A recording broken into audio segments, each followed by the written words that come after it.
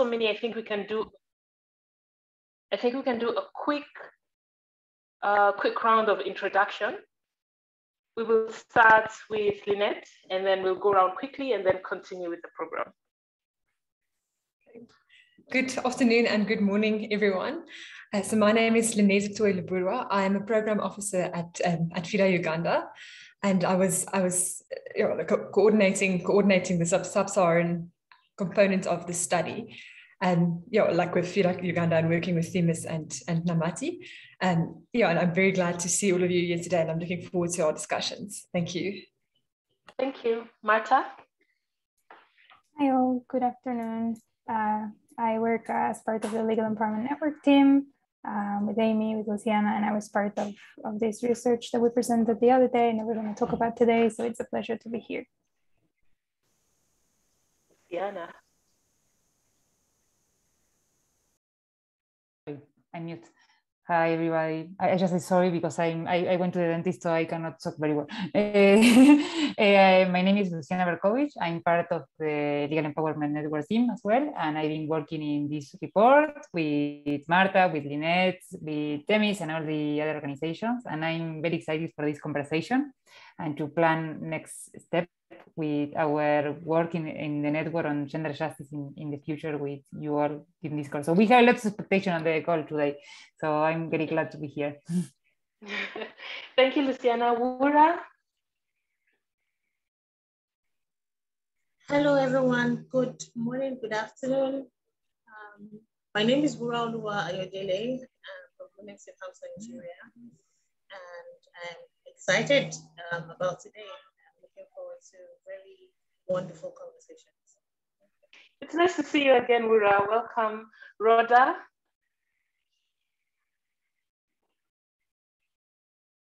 Is somebody called Rhoda Toyden?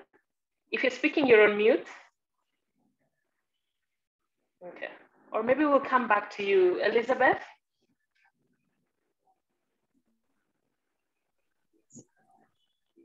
Hi, everybody. How are you? I'm just checking to be sure my audio is okay. It's nice to be here and great to see all of you again. Thank you, Elizabeth. Mutano? Hi, everybody. My name is Mutano. I work at the Legal Empowerment Network here in Nairobi, Kenya. I'll be joining you today for technical purpose. Thanks, Mutano. Naima? Hi, everyone. My name is Naima Issa Sebi. I work with FIDA Uganda, and I'm so excited to be here once again. Thank you, Naima. Vanessa? Hello, everyone. My name is Vanessa Katunji. I also work at FIDA as an intern, and I'm also really excited to be here today. Welcome, Vanessa. Barbara? Hello, good afternoon, everyone. My name is Barbara Kitui. I work for the Governance and Security Program Secretariat at the Ministry of Justice and Constitutional Affairs in Uganda. I'm glad to be here, and I look forward to learning. Us. Yeah. Thank you. Thank you for joining us, Barbara. Sorry. Okay. Thank you for joining us, Barbara. We missed you last time, and we're glad you could make it today.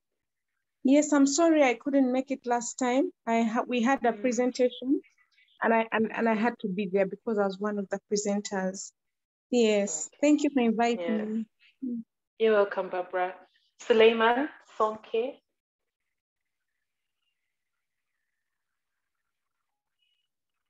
Somebody by the name. Oh, sorry. Is that me? That's you. I just had someone next to me. I'm outside on the road. I'm Suleiman Henry from Sonke Gender Justice. What else am I saying? Sorry. Just introducing yourself and the country you're from. Oh yes, from South Africa. Thanks. Thank you for joining us, Suleiman. You're in fine company today. Thank you. I think that's almost everybody who has introduced themselves, except for Rhoda. You haven't introduced yourself, and somebody called Amos they're struggling with connecting to the audio. As soon as you do, you can please just put your name and your organization and country in the chat. It'll be good to know who we're meeting with today.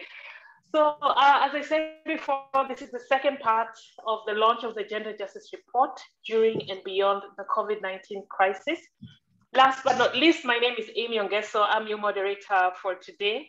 I work for the Legal Empowerment Network that is convened by Namati, and I am based in Nairobi, Kenya. In the first part of the launch that was held last week, we discussed the findings of the study and how they resonated with our realities as legal empowerment organizations. So I'm glad to say the findings in that report is what's happening on the ground. And we said, yes, we can see ourselves in that report. We looked into the challenges faced, the innovative legal empowerment approaches, and community-centered interventions that worked, and what could be changed in terms of policy as we build back better to ensure that women facing violence are supported during and after the pandemic. I know I have made reference to Gender Justice Report. You'll find it in the chat.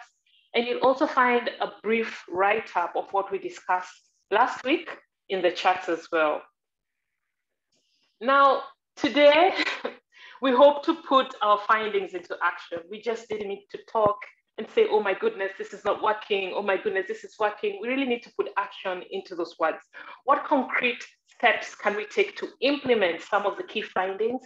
And how can we address some of the key challenges together?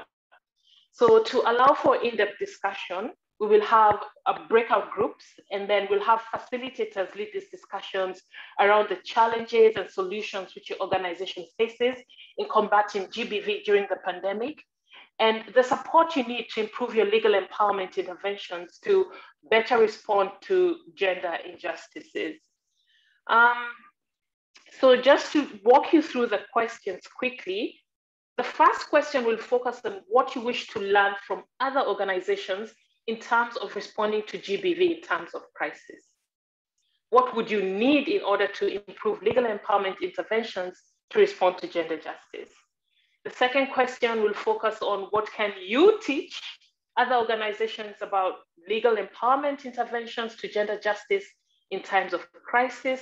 And lastly, what challenges faced by your organization in the gender justice work could be addressed through collective action and advocacy at the regional level? I will repeat the last question. The English refused to come out clearly, but I'll do it right now. The last question focuses on the challenges faced by your organization in advancing gender justice work that could be addressed through collective action and advocacy at the regional level. So before we go into the breakout groups, we have a poll for you that will be led by my colleague, Marta. Thanks, Amy. So before we start discussing more about future actions, we wanted to have an idea of what you guys think are the most relevant strategies and activities that as a network we can offer and we can do together. So I'm going to launch two polls. The first one is about methodologies and strategies. So you should be able to see it now. Yeah, so which of these, there's a bunch of them, are the most relevant to you? If you can choose up to three, we have like organizing, we have community paralegals, research methodologies for advocacy, just to have an idea of what would be most useful.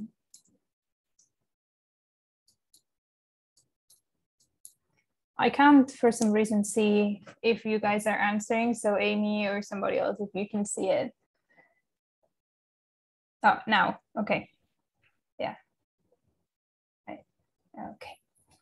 I know it takes a while to go through the list and select the ones you prefer.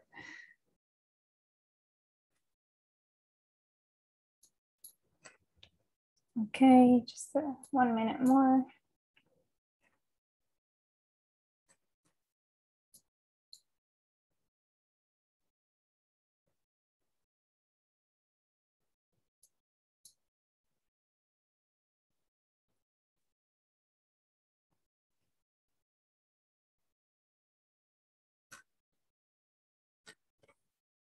Okay, we're almost there. I think I'll give a couple of seconds.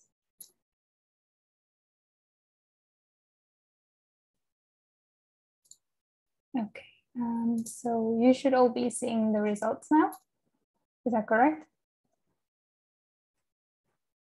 Amy, Lynette, can you see the results? Yeah, okay. So we see that community paralegals and community-driven strategies and scaling up a holistic legal empowerment model and sustainability, I think, are the two that get most of the votes, which is, yeah, it's what we've been seeing when we've asked these questions in other spaces, which is, it's great to see that synergy. And then besides that, I would say the first one, use of technology for legal empowerment. Okay, I'll stop sharing this one and I'll launch the second one. This one is more focused on what activities would be most useful to you. So there's a combination of like learning and advocacy activities that you can choose from. Again, we ask you to select like 3 learning exchanges for those that haven't participated in ones that we've organized. They're just a week where we gather different organizations and we focus on a very specific learning issue. And it's very much based on peer-to-peer learning.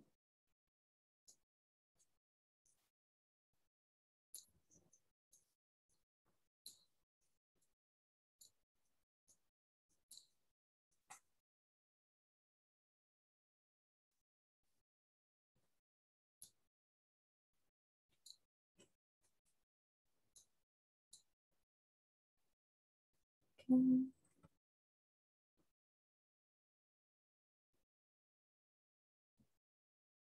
I see Taita is just joining us. Hello, the form didn't pop up on my end. Oh, so you can't participate of the poll, Barbara? Yes, please. Oh, I'm sorry about that. If you can at least see it and you want to just type it in the chat, that's fine. If not, we can share it later on and you can give your input for sure.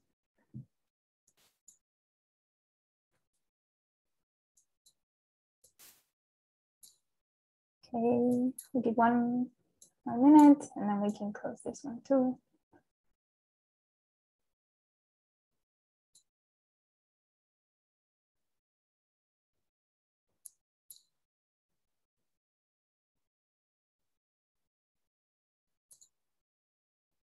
Okay, so for this one, joint advocacy actions at the regional level is the one that has more votes, which is wonderful because that's what we're going to talk about today. So that says that we're on the right track.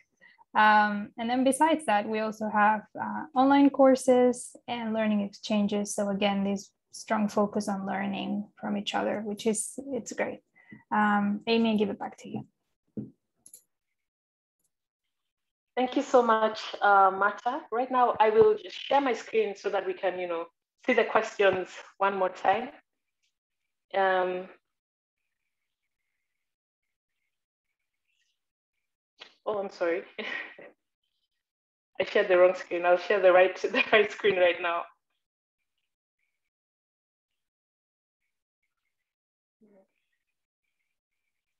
Just a second.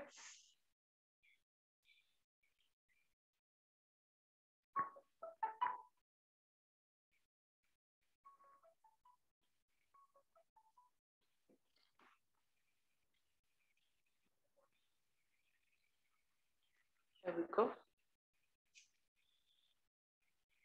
So I hope you can see the questions clearly now. Yeah, so these are the discussion questions. And now you will be assigned 45 minutes. Each group is going to discuss these questions. And I think given the number that we will have 2 groups each, and you'll be randomly assigned a group. And in this group, you will have a facilitator, and you'll go through all of these questions, and you have 45 minutes to do so. So I'll give you a few seconds just to see the questions again.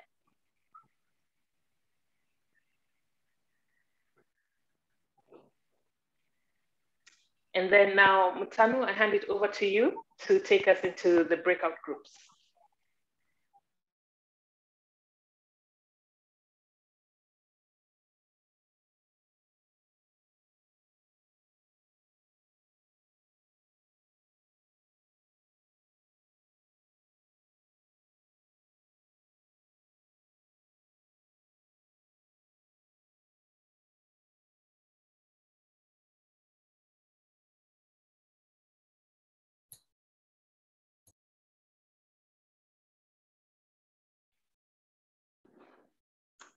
I think we're all back.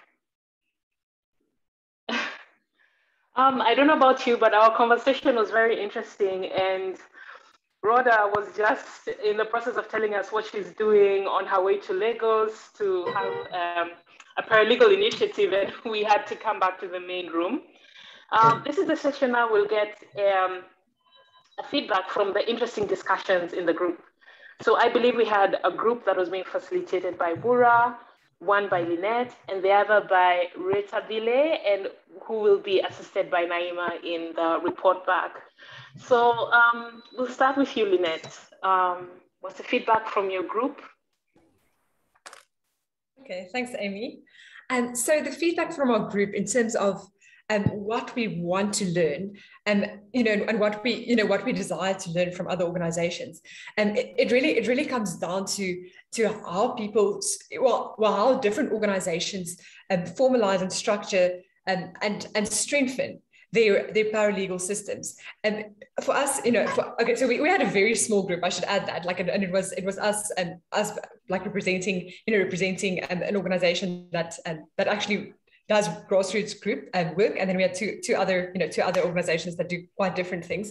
And so for us, that was that's the main learning that we would like to get from others, to know how to better equip our community paralegals, how to put in better structures of training, of empowerment, of creating sustainable systems of grassroots legal empowerment work, and in the communities that we work with. That was the key in terms of what we hope to learn. And then when it comes to the question of the challenges that we believe that we can address through collective action, and there were two main points that came to the fore. And the first was through the formalization of the work of paralegals. And this is something that we think can be strengthened in every country in Africa, that if the work of paralegals are recognized by an overarching body, and also if community paralegals can be supported in ways that really truly recognize that their work, that would make a big difference. And that's something that we can work toward at a regional level.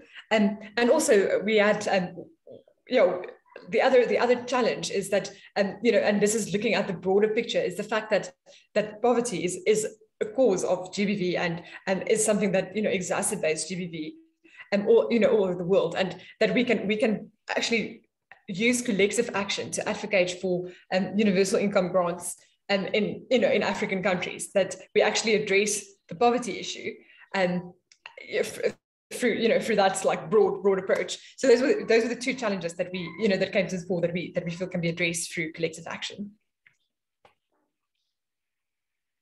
I'm nodding with you because in our group, I think we had a similar discussion and similar outcomes, especially on the question of strengthening and recognition of paralegals. But before we go in depth into what we discussed, I'll invite Bura to share what your group discussed in terms of collective learning or collective actions moving forward. Okay, thank you, Amy. So for collective actions moving forward, we looked at the fact that financing efforts, for gender-based violence is critical and important, and of course is a challenge, for all organizations that are working in this space. And so we looked at how, we could actually come together at a regional level, and use different forms, different activities to push and encourage governments to fund, legal empowerment work in communities, especially, interventions, that have to do with gender-based violence, like creating rescue centers and shelters, for survivors. And we also looked at, how we can design and develop proposals, at a regional level for funding, more or less like help smaller organizations, the bigger ones help the smaller. And I think this is really critical. We also looked at maybe creating a regional policy, that would help funding for organizations to to be able to advance the legal empowerment work. And lastly, I think something else we talked about really, which ran through the beginning to the end, was the fact that it's critical to, continue to have capacity building, sessions and programs, for paralegals, to continue to strengthen them, to help also digitalize their work, and more or less bridge the gap, between those who are in the rural communities and those in the urban communities. Provide digital tools that they can leverage on to make their work more effective. Thank you. Thank you so much, Hura. Last but not least, to our group, Retabile, Naima. So maybe we'll start with a few notes from Naima and then Retabile, and I will conclude with the findings from the group. Thank you, Amy. So our group's discussion did not really, it's not far from what other groups were discussing, but the most important things that are important to note was the fact that our discussion was around what we can do jointly as a region, and that is in relation to, on top of the paralegals being formalized, advocating for a judiciary system that focuses on women and children, instead of it just being general. With the adversary form nature of our courts, we need women protected when it's a case in relation to gender-based violence and things that also sexual gender-based violence, because of the exposure and them running a risk of being facing victimization and abuse for the second time. So we thought that was important. And also the other issue we discussed was the ratification of the Maputo protocols and the different treaties in relation to gender-based violence that we really need to advocate for. But not only stop at that, but ensure that as a region, countries just don't ratify it, but we hold them accountable and ensure that they stick by what the treaties provide. Yeah, I think that's it. I'll give it back to Amy to proceed with the other issues that we discussed. Thank you. Yes, at a regional level, there was consensus that we need to come together.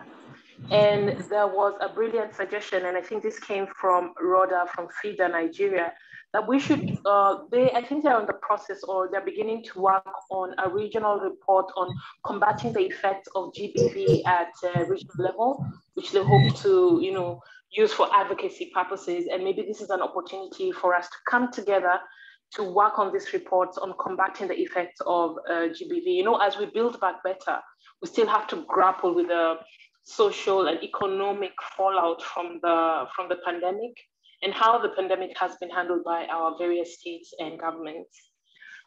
We also had that one thing that we should do as a region is, in terms of learning from each other, is we noticed that in some countries, the coordination was not very good with the national NGO level. In some countries, the coordination was well. And we also had in some countries where the collaboration with the state was something that we could emulate. Although in most of the cases, you'll find that the state is also a perpetrator of some of the violations that we were discussing. So we would like to learn on how to collaborate more with the state, how to collaborate more with NGOs, so that we're able to respond better and more effectively in times of crisis. Retabile? I think it's been well summed up. We also looked at academic institutions and how they can help to the advocacy initiatives. So in Southern Africa, there has been a similar study conducted focusing on Zimbabwe, South Africa, and I'm not sure which other countries. So how do we then take those learnings and agitate for change? And another big thing that was pointed out is implementation. How then do we monitor implementation and make sure the justice system is victim-centered? So building on work that exists, and the African Commission, the opportunities for collaborations as NGOs. So Lorna, ourselves as Namati, like we can do something about it. So yeah. Thank you all for your very interesting suggestions in terms of how we should move forward. What is really exciting for us, at least, is that there's consensus, that there's a regional direction, and we have some concrete steps moving forward as a region. With that, Lynette, I take it back to you. Okay, thank you, Amy. And so as we move toward the end of this workshop, there are a few concrete next steps that we are considering, or that we are planning to do, and these are concrete steps in terms of learning as well as advocacy. And when it comes to learning, we are working on expanding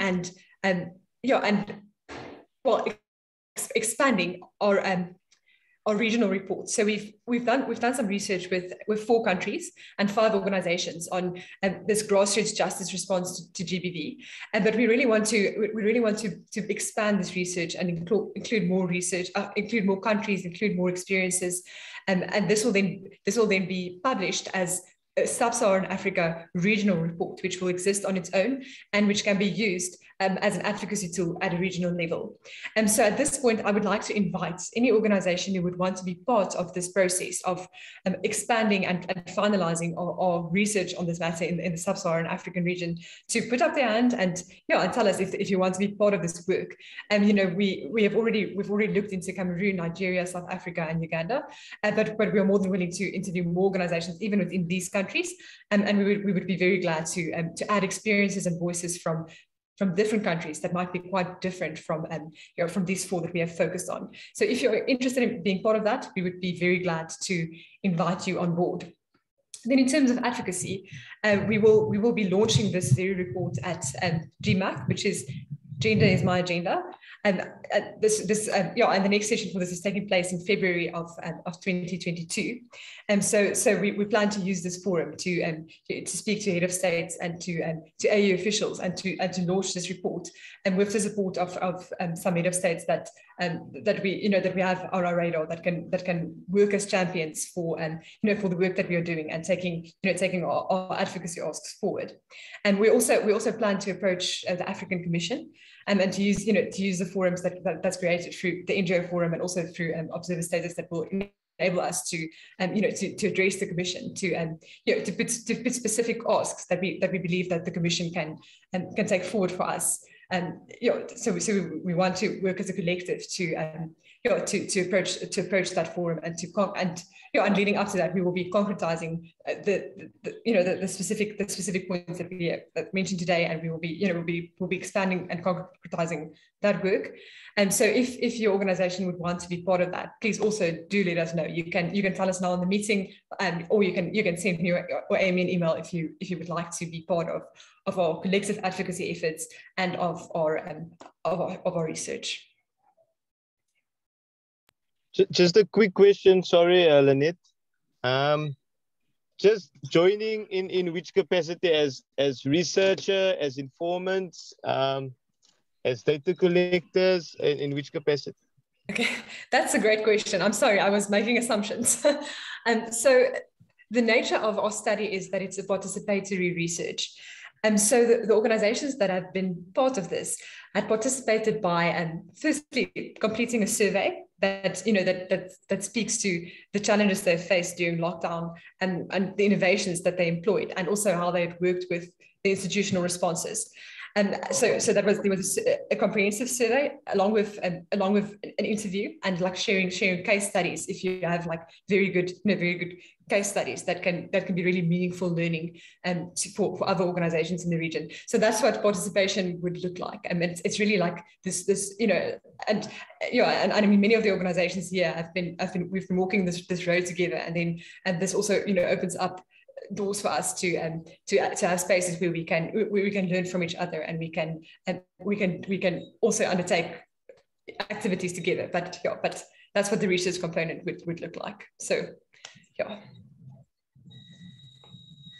Okay, Lynette, that's a very good one, and it's a good development. But I think to go further on this, maybe you just write a brief concept, a brief note on the concept of what it is all about, and share it. That way, people will be better informed to take a decision as to whether to be a part of it. So just make a small write-up on it. I think that way it will be better, so that we will really look at it and know whether you want to be a part of it. Thank you. That's a good suggestion, Rhoda. Yeah. Do you have any other contribution in terms of way forward?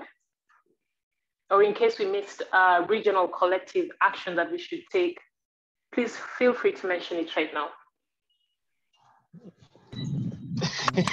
It's me again. Sorry, I don't have a hand to raise, so can it's I just okay, go? Suleiman. Go ahead. Yes. After you is Rhoda. After you is Rhoda. So just because we recently completed a baseline for Generation G, and I mean Generation G specifically focuses on advocacy as well. So one of the key findings was that often the people who we lobby to, the influencers and decision makers, they often do not have the correct knowledge of the issues that we are advocating for. So even when they do decide to take action or change laws or anything like that, the action is not properly articulated. So it's something that was missing in the presentations. So that reflection just came to me. And I mean, the other one would be meaningful and inclusive youth participation. Just because young people are the primary victims, and they should thus be the primary source of finding solutions to the issues as well. Yes, thank you. Thank you, Suleiman. Rhoda? Yeah, I just want to say something because I'll soon be shutting down. I'm approaching where I'm going for my program. I agree with all the presentations that were made, especially on the issue of funding. We have to talk about budget. I mean, we have to talk up to our countries, our states about the need for a responsive budgeting when it comes to the issues of women, just like we were raised. That I agree with it. And then the issue that my brother just mentioned, yeah, we have to really be sensitive to it. We have to talk about inclusive governance, and whatever we're doing, we have to bring in all the people that are the youths is important, and the inclusive governance that women are at the right place to take decisions on issues affecting us is key. And access to justice, yes, it has a lot to do with what happens in the court to women and all that. And we know, like one of us said, victims of the LGBT get secondary victimization from going to court, and the way they are handled and all that, even the way cases are reported on the gender-based violence is not right. So these are issues that we all have to put together. And for me, access to justice, honestly speaking, one of the best way forward is to advocate for courts that will handle this case, because that way some of these issues that we're complaining about would have been taken care of. All the secondary victimizations, like you have sexual assault referral centers in quite a number of cases. When we have these courts, it will really streamline the issues affecting LGBT survivors. And most times they don't want to go to court because of victimization, stigmatization, reprisal attacks, and all that. So these are issues that we really have to put together. But most importantly, we have to talk about the youth, and everybody has to be included. And when we are talking about issues that affect a target group, they have to be aware that we're talking about these issues, so that at the end of the day, it's not a fruitless venture that we have embarked on. So we need to do a lot of sensitization on what we are about to do. That's all I want to say. And I thank you for this opportunity to be a part of it. And I see the concept not will decide whether to be a part of it. Thank you very much. Thank you so much, Rhoda, for your input, and all the best in the function that you're going to right now. Yes, there's one point that Rhoda mentioned that is quite important, and it's that of inclusiveness. So I think when we were sharing our findings in the first part of the launch of this gender study, one thing we found is that the state's response to the COVID-19 restrictions were not engendered. They were not looking at it through a gender lens. Now, as we're speaking about recovery, now that we're speaking about building back better, these approaches should be engendered. We should be at the table, we should be consulted, and we should be able to design what this recovering and building back better is. And so through this, this regional report or regional study that we want to do together may have some of those policy recommendations moving forward. Any other contribution? So I want to take my leave. Yes, Rhoda. Thank you so much, Bye. Rhoda. Bye. Okay, bye. Thank you.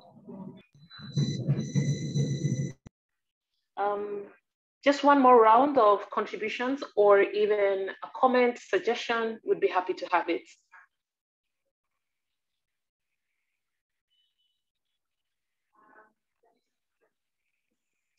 Okay, so I will assume that silence means, go ahead. Go ahead, Rita. Just how affirming it is to hear that we have similar challenges across contexts, and even Gafida, or things in Nigeria can be applied to Deep Sloot can be applied to another context. So thank you for the space and the opportunity for cross-learning. That has been very, big. Thank you. Thank you, Retabile. Thank you all so much for your contributions, for your suggestions moving forward. As we come to the tail end, I'd like to invite my colleagues, Luciana, Abby, to share some of the comments they have before we call this a wrap. Just want to say it was an honor to join this conversation and to hear more from the group, and we will be moving forward to turn these words into action. Thank you, Abby. Luciana? Yes, just to second Abby, just say that I hope that this is the beginning and we will see together how to continue these actions, and also to have, this is a regional conversation, but we also want to have cross-regional discussions, learning, and collective action. So now it's our responsibility to continue this, and we hope that so we want to go step by step, growing from here, and the next steps is this regional report that we are very excited to be working together on that, then advocacy at regional level, but we also want to explore more peer-to-peer learning and collective action at regional and global level. Thank you so much, Luciana. Lynette, might you have some closing words? Yeah, I just want to say a word of thanks to everyone who has joined our conversations and who's been part of our meetings last week and this week. And it's really a privilege to be able to have this space where we get to learn from people from all over the continent and even beyond. So thank you very much for your participation. Thank you, Lynette. Thank you once again. Enjoy your evening, morning, or afternoon, and we will be in touch with you in the coming weeks. Bye.